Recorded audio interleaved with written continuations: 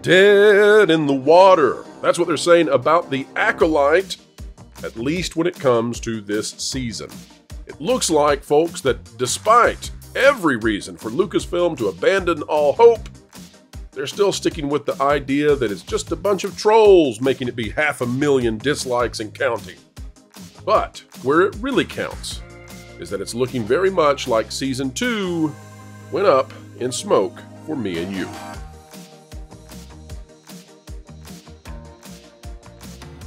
Hello folks, welcome back to the Pro Channel. Boy oh boy, what a great time we have prepared for you as we continue to give journalists tomorrow's headlines handed to them on a silver platter. Folks, if you'd like to help us do so, be the gigawatts right now, today. Click the like button. And folks, let's get right away to this video. We're talking about the Acolyte. We're talking about a potential already DOA status with Season 2, perhaps, already saying sayonara to Leslye Headland, former personal assistant to Harvey Weinstein, and Kathleen Kennedy, former barista extraordinaire. Ooh. And folks, we are going to break this exclusively right now. So let's get started. We held you far too long. We were talking about pirates and that breaking news. We don't like to have the headline topic sit there for 90 minutes before we get to it. Apologies, folks. We never intend to do that, but here we go. We received a message during the late night hours, and I provided that to the people at the top of that Park Place and the effort that we do there.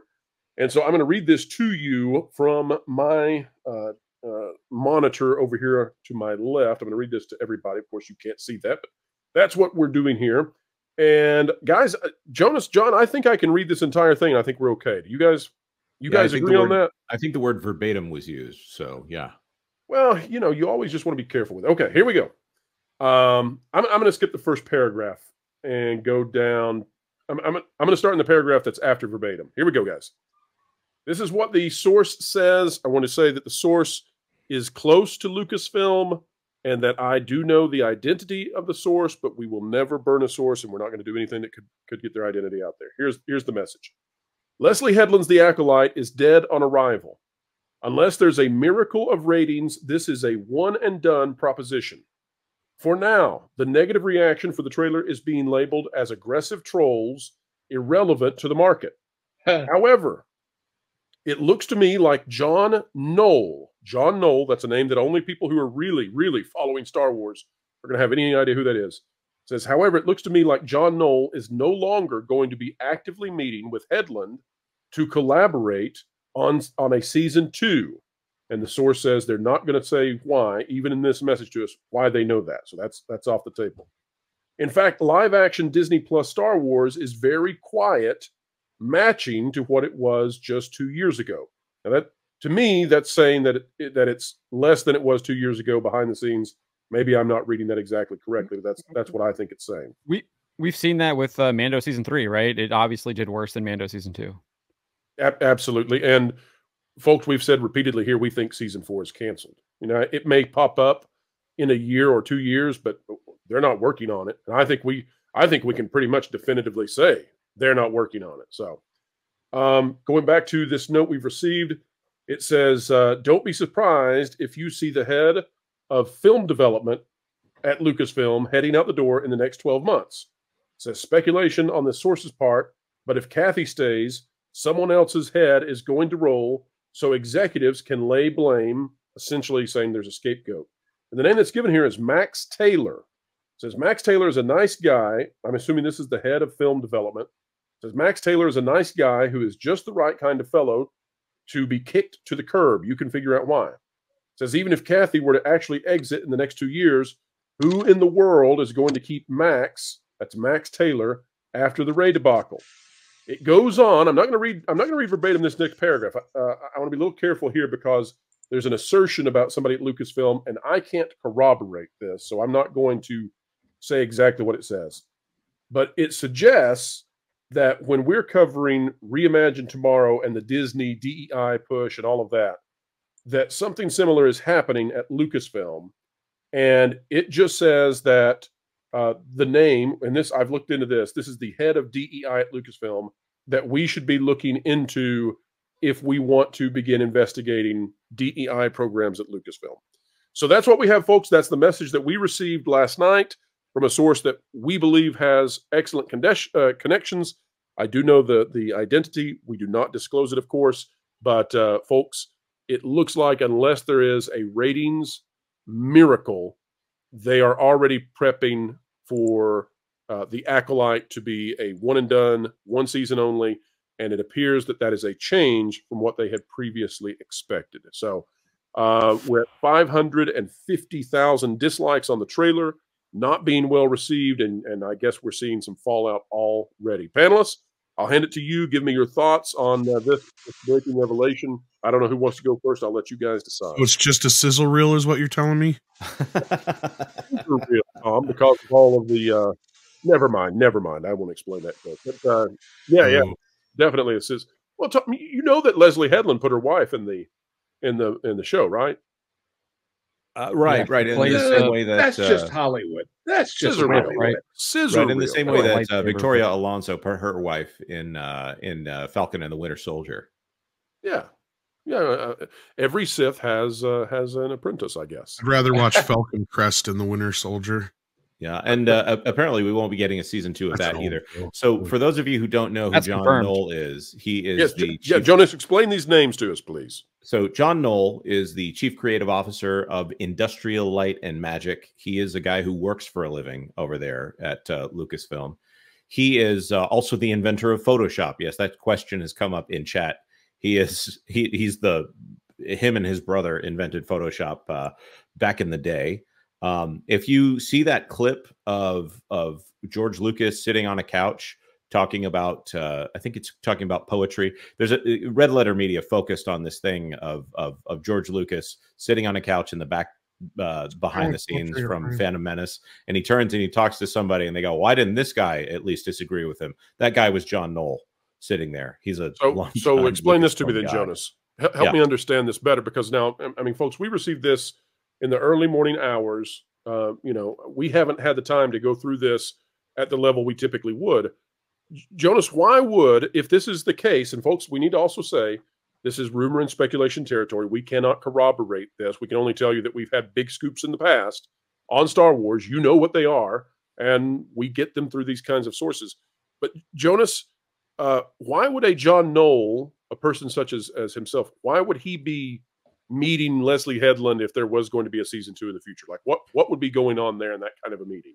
Well, I can only assume at this point that you would need to talk to your main special effects house if you were going to be working on season 2 of the series based on the most well-known special effects franchise of all time.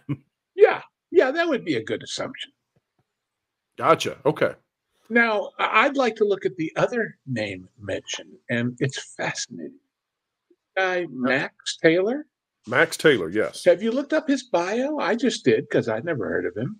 He's vice president of live action series development at Lucasfilm, primarily focused on developing scripted content for Disney platforms and providing creative support. Now, prior to joining Lucasfilm, he spent 4 years at Paramount Television as a vice president most recently, where he managed the development of upcoming series such as, see if you've seen or heard of any of these actually happening, Pentagram, Time Bandits, Station 11, Snow Crash, and Sexy Beast, as well as the production of series Catch-22, Briar Patch, Boomerang, and Shooter. He was also tasked with facilitating series development of Paramount legacy properties, such as Galaxy Quest, never made a series of that, Spy Who Came In From the Cold, Event Horizon, Before that, he was scripted television at Endemol Shine Studios, where he supported series The Bridge, Grace Point, and Utopia. Before that, he was a creative executive at Xbox, developing the series Humans to help explore television opportunities with Halo and Gears of War. And he started at Bad Robot as an assistant and an agent trainee in motion pictures. Did any of that ever really happen, or happen in any way that made anything? No, and even worse, the Halo and Gears of War stuff never, while he was there, materialized in anything. And Microsoft desperately, back in the heyday of Halo, wanted it to be multimedia. It should be. Property. It's a big hit, isn't it? Was. So I mean, what's he still doing anything? I mean, okay. Well, J.J. here's Abrams, Bad Robot. There you go. Yeah, Yeah, he's here's the only question then. So let's jump into speculation for a moment. If Kathleen Kennedy stays, and we don't know that that's going to happen, but if she does get an extension on the contract past October, which would be a monumental disaster. But again, I think that also depends on Peltz. I mean, I really, really do. And I'm not saying even if Peltz wins. If Peltz continues the proxy fight and he keeps ISS on his side and he has Jay Rasul and he says, hey, guys, I'm going for 4 board seats now, and I'm going to impact the succession plan. That might put pressure on someone like Bob Iger to not keep Kathleen even more than if Peltz gets on the board. So I'm not saying that one way is a disaster, but if Kathleen Kennedy were to remain at Lucasfilm, I think this source is right. Whether or not the details are right, somebody has to take the fall. They're not going to let the Acolyte and the Rey movie situation, and oh, by the way, season 3 of The Mandalorian was just awful. They're not going to let that touch Kathleen. Somebody is going to take the fall for all of this to keep her legacy in the minds of the people who don't follow this closely enough to keep that sanctified, because she is an icon for women in Hollywood. And she's the one that hired Leslye during a hiring freeze, right? Yeah, yes, exactly. And Leslye says that. Leslye says she pitched directly to Kathleen Kennedy. I'll go even farther. Leslye Headland has said that she pitched Frozen in Space to Kathleen Kennedy, and Kathleen Kennedy's first response, whether it's a joke or not, I don't know, but Kathleen Kennedy's alleged first response was, so you want to put a singing snowman in Star Wars? And she still hired her. Yeah. Yeah. And the obvious question is, if KK did leave, this guy wouldn't be the one that they brought up. So he's very, very expendable.